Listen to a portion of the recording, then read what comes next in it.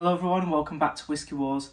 I've just finished my festive whiskey of 2023, the whiskey that I'm going to be drinking on Christmas Day. So hopefully you've all seen that video. If you've not, it'll be the most recent video that I've posted. And today I want to tell you guys my favourite whiskey that I've reviewed in 2023. So I have a little list of all the whiskies that I reviewed this year. There's 19 of them. I'll quickly read them out to you guys.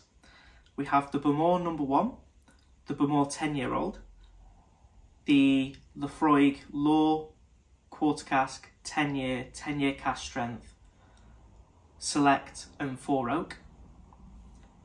We have the Lagavulin 10-year, the Lagavulin 16-year, the Drumshanbo Pot Still, the Teeling Pot Still, the Jameson Crested, the Jameson Crested Stout Edition, and the Jameson Stout Caskmates, the Campbelltown Lock, the Kilkerran 12-year, the Kalila Mock, the Old Pulteney 12-year, Jura 12-year, Letchik 10-year, Talisker 10-year, Ardbeg Wee Beastie and Ardbeg 10-year.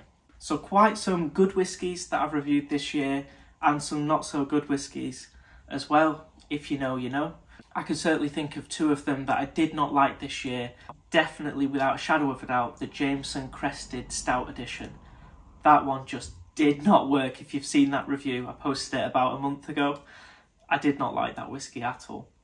And the other whiskey that I actually quite liked on the nose, but the taste was a big disappointment, and that's the Jura 12-year-old. So don't worry, those two will not be in the running for my Whisky of the Year 2023. In fact, I'm going to choose 5 whiskies, talk a little bit about them, and then say my favourite of those. So personally, the whiskies that I like the most out of the ones that I've reviewed this year are going to be the Laphroaig Quarter Cask. That's just always a firm favourite of mine. The Lagavulin 16-year, the Teeling Pot Still, the Campbelltown Lock, the Ardbeg Wee Beastie, and the Letchik 10-year-old. Now I do want to mention, I've just realised I've named 6. So I'm going to eliminate the Lagavulin 16-year from the Whisky of the Year 2023 because of the price increase. On offer, and I picked it up on offer for £65, that's still a lot of money. It used to be £50 and RRP is around £80 to £85. So that whiskey is not going to be on the list for the top 5. So we have the Letchik 10, the Ardbeg Wee Beastie, the Laphroaig Quarter Cask, the Teeling Pot Still, and the Campbelltown Lock. Now, if you've been watching this channel for a while now, you will know that I absolutely adore Laphroaig. The Laphroaig 10 was one of the first whiskies I tried, and contrary to popular belief, when they say don't try a Laphroaig or an Islay as your first whiskey, it will put you off for life. It made me a fan for life. So Laphroaig's always got a special place in my heart. However, if you've seen a video that I posted a few weeks ago on the channel about Laphroaig, I do believe the new bottlings have got a little bit more sweet and a little bit more generic. And it's just lost that little bit of that unique sparkle that I had about Laphroaig's, that dry ashiness. So even though the Laphroaig Quarter Cask is still an incredible whiskey and still makes my top 5, and possibly will for the next few years, it's not going to be my Whisky of the Year 2023 either. So we have 4 whiskies in the running, and they all could be the Whisky of the Year, and I'll just quickly brief on why they are such good whiskies. First up with the Campbelltown Lock. This is a relatively new whiskey. I think it came out at the end of last year, but there was a new one released around the summertime this year.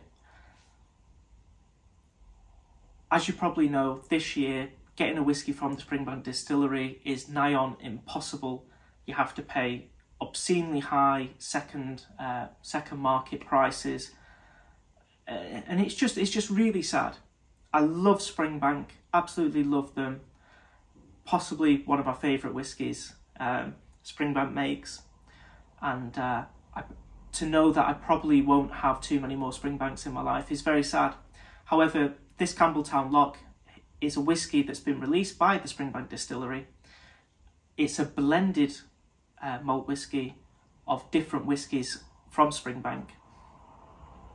So it's not going to be as intense or as smoky as a lot of springbanks, but it has some of that nuance in there. But for me, this definitely could be the whiskey of the year this year, because it allows people who haven't had springbanks to have something from the Springbank distillery.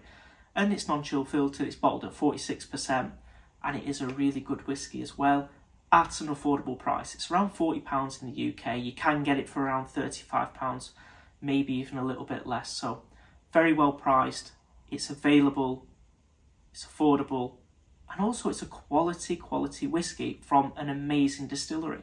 Next up, we have two of my favourite whiskies. The Ardbeg Wee Beastie, it's just sensational. In fact, this might be my favourite Ardbeg whiskey. And I know that's controversial, and I know a lot of people will say Uigeadail, Uigeadail, Uigeadail. But let me explain why. It's still 47%, non-chill filtered, natural colour. I think it's natural colour. I'm not too sure on that. But non-chill filtered, 47%. It's sherried like the Uigeadail. But it's £33 in the UK. Now the Uigeadail is 65. It's twice the price. And to be honest with you, I'd rather have 2 bottles of the Wee Beastie than 1 bottle of the Uigeadail. And so for me, the Wee Beastie is just a sensational, sensational whiskey. It really is. So that deserves a mention. That's on there for sure. And my favourite peated island malt, the Letchik 10. A little bit of a price bump this year, which is a little bit sad. It was around £35 normally. It's now around £40, £42. Not too much of a price jump, but it is noticeable, which is a little bit of a shame, but it's still an incredible whiskey and well worth the money. And then finally, we have an Irish whiskey. This one took me by surprise. I bought this whiskey about a year ago, maybe even a bit more actually, maybe a year and a half ago. And I don't know if it was the neck pour, I don't know just how I was feeling on my whiskey journey at the time. It didn't do a lot for me. And I recently came back to it doing a review with the Drumshambo.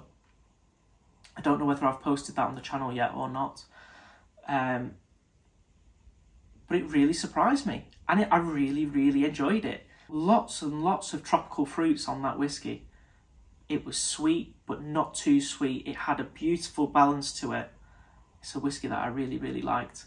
Although it is around £50, so it's more expensive, and possibly the most expensive of the 5 actually. So that's not going to be the whiskey of the year, even though it's really good. So the Irish drinkers out there, the Teeling Pot Still, probably the one to get, in my opinion, this year. And just before I reveal the winner, the Whiskey of the Year 2023, if you could please click the subscribe button down below, that would really mean a lot, and I'd really appreciate it. I think we're currently on 550 subscribers, so the more the merrier. So please, if you haven't already, please consider clicking the subscribe button down below. I'd really appreciate it. And now, the official unveil. My whiskey of 2023 is going to be, if you clicked the subscribe button down below, I'll give you a few more seconds.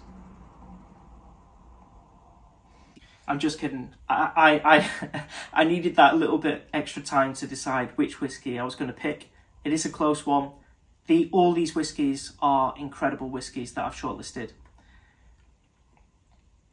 But for the reason that I mentioned, and it's a quality whiskey for a quality price, my whiskey of 2023 is going to be the Campbelltown Lock.